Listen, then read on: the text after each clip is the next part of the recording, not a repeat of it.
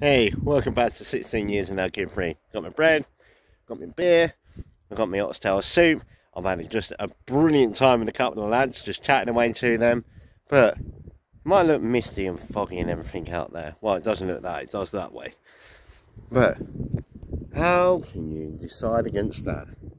Bit of bread, sourdough this is, that I got over in Ramelton. And I finally remember the words. If you want to know why that's so funny, it's a name I couldn't remember, along with a lot of names I can't remember, and I'm destroyed.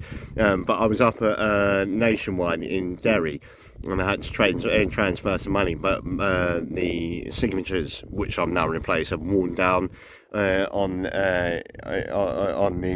my bank cards to transfer them from one to the other.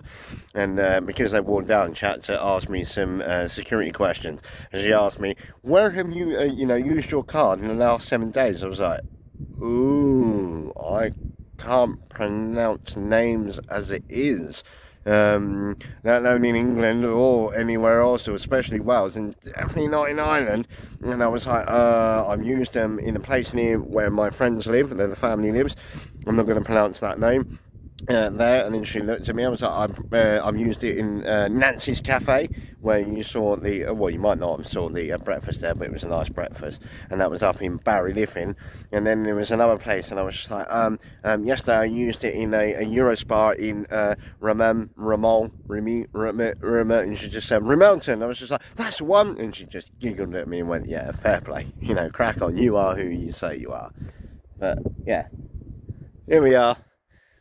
You want to see this video first, and then I'll put the other video on afterwards from them gentlemen, and they just really did make me smile while I was cooking my dinner. And that is what adventure's about.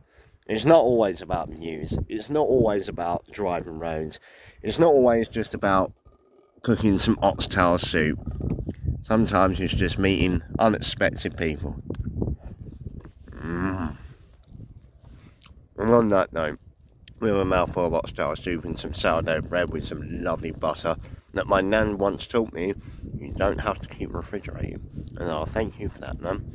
And that is where I end it. Take it easy, keep adventuring, and love you, bye.